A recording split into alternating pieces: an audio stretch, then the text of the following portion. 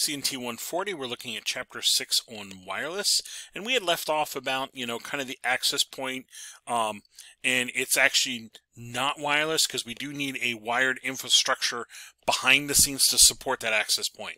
And it's really just the wireless for the end user, getting rid of their patch cable.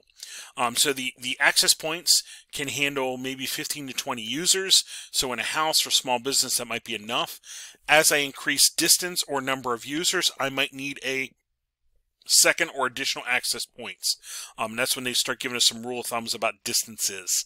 And things like walls and partitions in a building can affect all of your ranges. So it might need to adjust based on that. The number of access points depends on how they're being used, how much bandwidth are people putting through, the total number of users. The more users, the more you'll need, so you can cut down the number of people per access point, and how big of a space are you going to cover. You're going to cover a large, a convention floor. Well, there could be thousands of people in there, and in addition, hundreds to even thousands of feet. So multiple access points will need to be in there to handle that volume of space as well as the volume of potential people. They also remind us that the further away I get from an access point, my bandwidth is typically dropping. Back in the days of wireless G, if you were close, you might get the full 11 megs, but the further you went away, it was going to drop, and you might even get 1 meg as you get further away. An access point starts looking like zone cabling. And that's what we were showing earlier about I would have a cable out to an access point, and then just that last part, instead of the patch cable, we have the wireless connection. So again, in a network like so, this was kind of our network for 120 design. This connection here, well, I need a cable from my switch out to the access point. And the access point would typically be installed on the ceiling of hallways or in a work area. And the access point looks usually something like this, and there's a connection on the back for copper, copper connection. Newer ones have fiber connection as well. So in my structured cabling plan, where I need access points, I'm going to need to put an outlet box above the ceiling, if you will, to be able to plug the access point in. So that'll need to be planned. I'll need to make sure I have them, either down the hallway or around the, convention floor, if you will, up in the ceiling. I need to have a connection for that. Well, luckily, there's a cable plan for that, structured cabling standard for that, TSB 162, Guideline for Designing Cabling for Access Points. So I have some links here. This is a good overview, but if you look at the overview, they talk about here's the scope, here's what it is, and here's the scope. But what it boils down to is they're like, hey, you should kind of plan out that for every amount of space, each grid space, if you will, and they give you dimensions here about 60 feet by 60 feet. They're like, okay, for each one of these grid spaces, you should have some kind of cable drop that I can plug an access point into, and I might be able to move it around depending on what the best coverage area is. So on a big convention floor, I would divide that up and start figuring out I need, cable drops in those areas, outlet boxes in those areas to accommodate the access points that will potentially be going in those spaces. So it's a good guideline, good rule of thumb to plan out what you need. The designer and installer of wireless networks need to think about a number of different factors. Well, some of these we've kind of hit already, but let's just buzz down through these. The first one on coverage. Yeah, I need to make sure that I have access points that are covering the area. And I might even need to worry about how much they're overlapping. So again, go back to your standards and look at ranges and look at that TSB for, your making sure you're figuring out for each zone square, if you will. And then I'm also thinking about my APs and overlapping channels. Another thought here, the book didn't talk about this a whole lot, but I'm at least mention it. On my access points, the type of antennas that I'm using or the type of antenna that's built into the access point can affect the coverage area as well. This is a dipole antenna that was on many access points, and the radiation pattern for that dipole antenna. This actually shows you the kind of the coverage area you get with that antenna. So as you see here, it almost looks like a squashed ball. So that'll let you know the kind of area it's going to cover. Well, there's other antenna styles like this guy that's going to be more directional. It's a patch antenna. Here's one that's on the side of a building that's, again, a directional antenna. Like there's one here, this is a Yagi. This is Yagi antenna. You might see these if you start looking around at like intersections. You might see these up on top of, above the traffic lights and so forth. Again, a directional antenna. So the antenna design might affect my coverage as well. Capacity, how many users are going to be moving data through? Do we have just casual users, like I might have, like a hospital waiting room kind of thing, just casual browsing and checking email? Or is this in a work environment where people are moving around large files? That might affect how many access points I put in.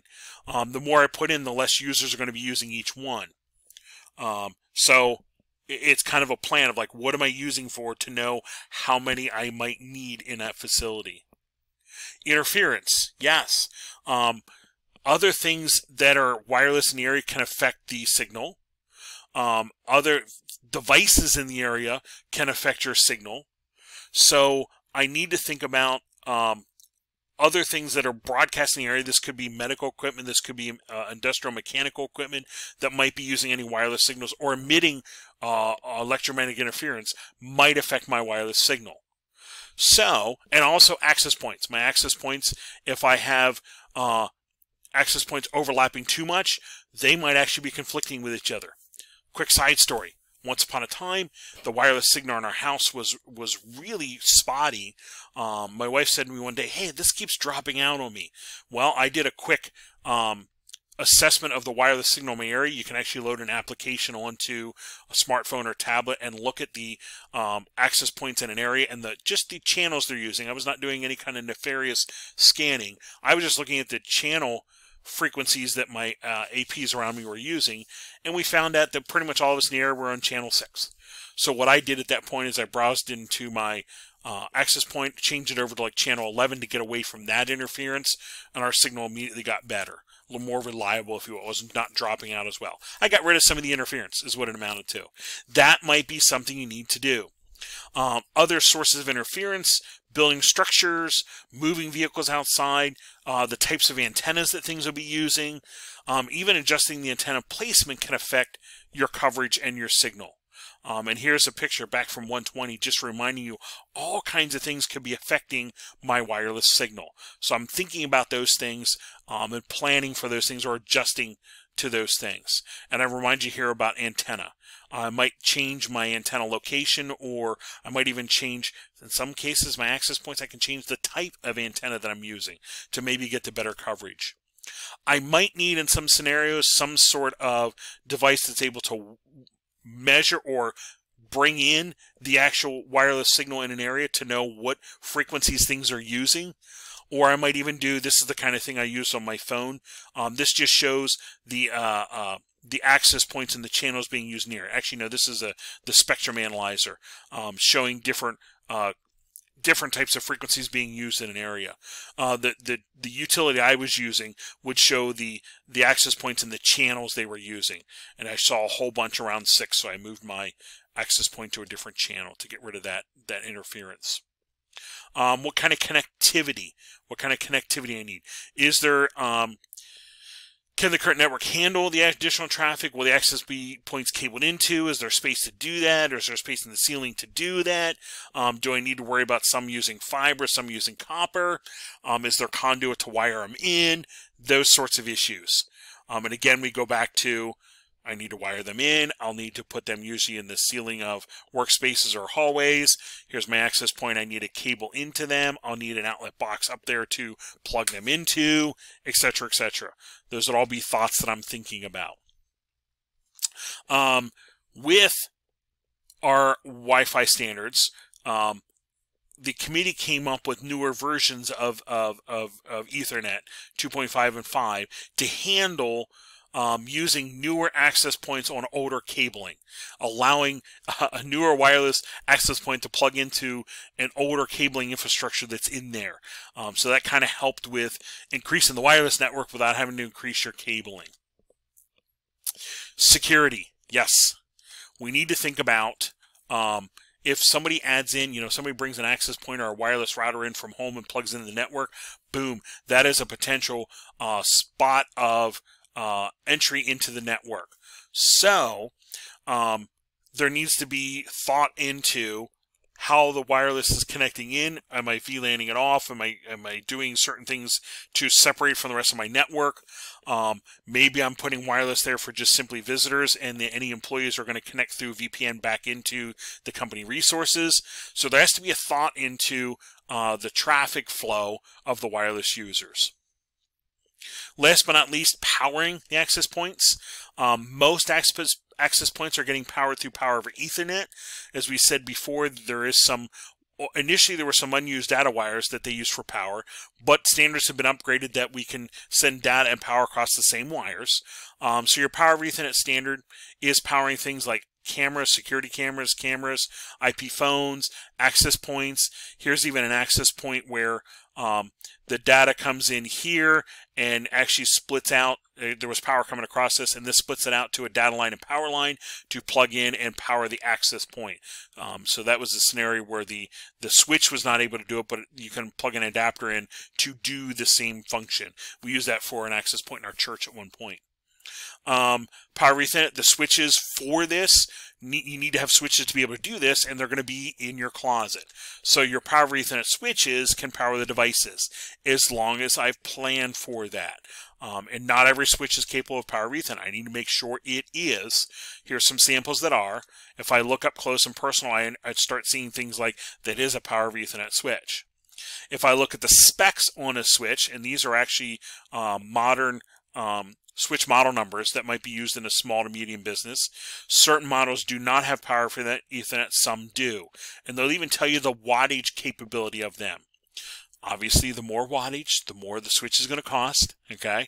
But I look at that, and I look at how much an access point is going to consume, and that'll let me know how many can plug into that device. And I do need to plan for that. So I might need, this might be adequate, or I might need to buy a bigger model to accommodate the number of things that are going to be powered. That has to be part of my plan. Last thing, site survey is the kind of the mechanism you use to plan out your wireless network. I need to walk through, find out where things are going to go, what areas need coverage. I might even do some test access points. We did that for our church when we hooked up wireless.